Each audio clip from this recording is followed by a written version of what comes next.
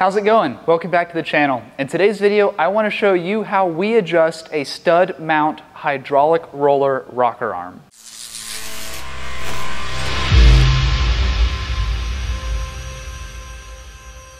My demonstration engine today is one of our Smeding 383 cubic inch extreme engine packages. This is our 450 horse, 470 torque combo, and you can see this customer chose a really good looking Pontiac blue. Came out super nice.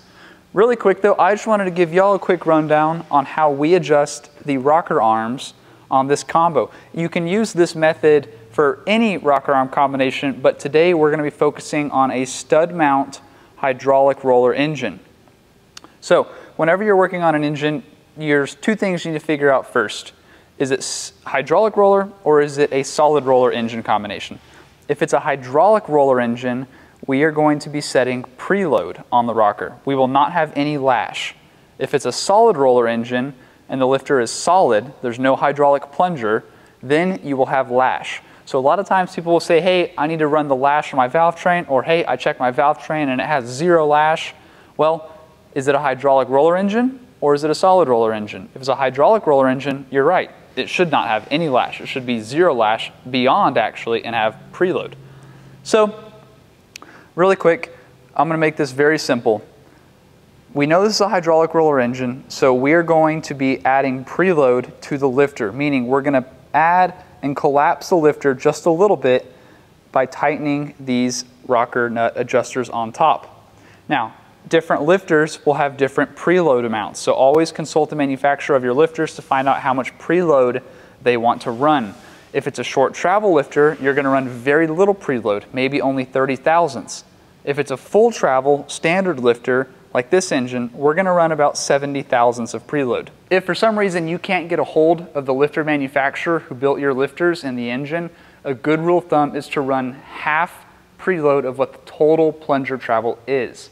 So if your plunger has a total travel of 200 thousandths, then run 100 thou of preload. If your plunger has 60 thou of travel, then run 30 thou preload. Okay, so for example again, we're working on a small block Chevy hydraulic roller combination. And we have our rocker arms here. And let's say we're going to start by setting our exhaust valve here in the front of the engine. And you can tell it's the exhaust valve because it lines up with the exhaust port. This one's obviously the intake valve because it lines up with its intake runner on the motor. So to set the exhaust valve, we need to first position the exhaust lifter and push rod in the right orientation.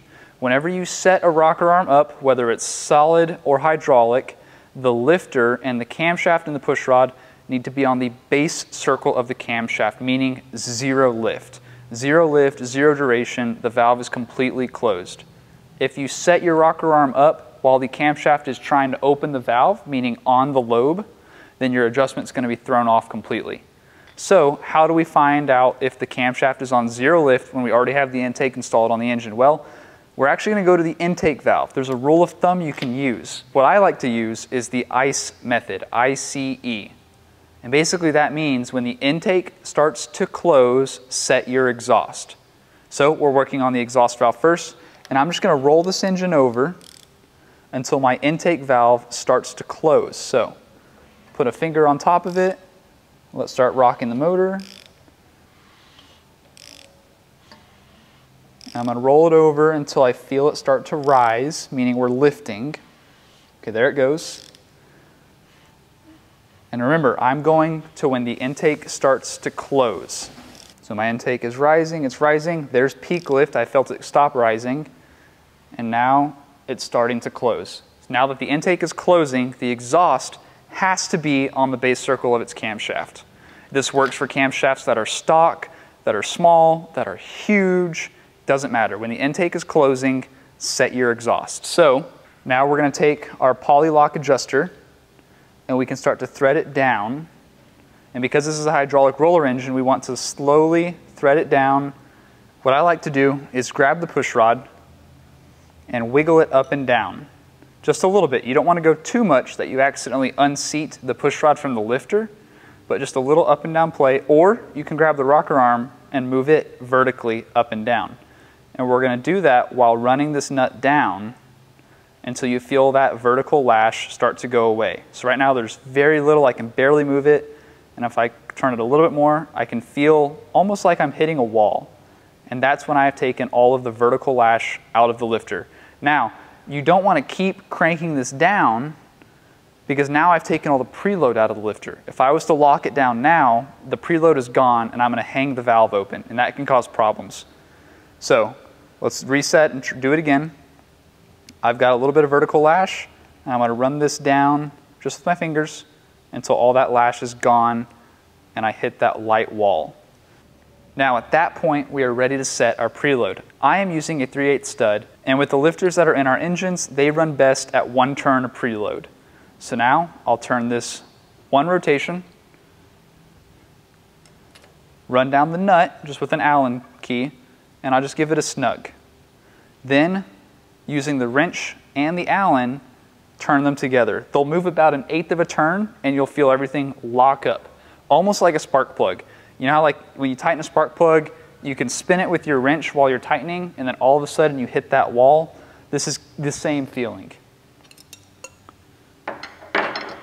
Now that our exhaust valve is set, it is now time to set the intake valve. So remember, we used the ICE method before. When the intake closes, set exhaust. Now we're going to flip it. When the exhaust opens, set your intake. So let's roll the motor over. Let's watch our exhaust rocker. It's currently closed. And boom, it just started to open. At that point, my intake valve is ready to be set. And guys, you can use this method on any type of standard clockwise rotation V8 engine. Chevy, Chrysler, Ford, doesn't matter. So now we're going to take our poly lock and we're going to do the exact same process. We're going to thread it onto our rocker arm stud, screw it down, give our push rod a little bit of wiggle, and we'll feel that wall. And that's when we have taken all the vertical lash out of the rocker arm. Again, with our engines, I like to run them at 1 turn preload with this combination. If this engine had a 7/16 stud, or maybe we had a different type of lifter, then of course that preload would be different. So again, let me back up. I gave it the 1 turn rotation. I'm going to screw this Allen key down, give it a little snug, and then lock it all together. And you'll feel it hit that wall. And at that point, you're done. Now, what you can actually do to check yourself is come down and look down, almost like you're looking down the barrel, and you'll see that all of the very tips of these poly locks should be the exact same height. If you come down here and look down, and you've got one that's a 1/4 inch tall, or one that's a 1/4 inch short, you know you should probably come back and double check that rocker arm. There will obviously be a little bit of variance.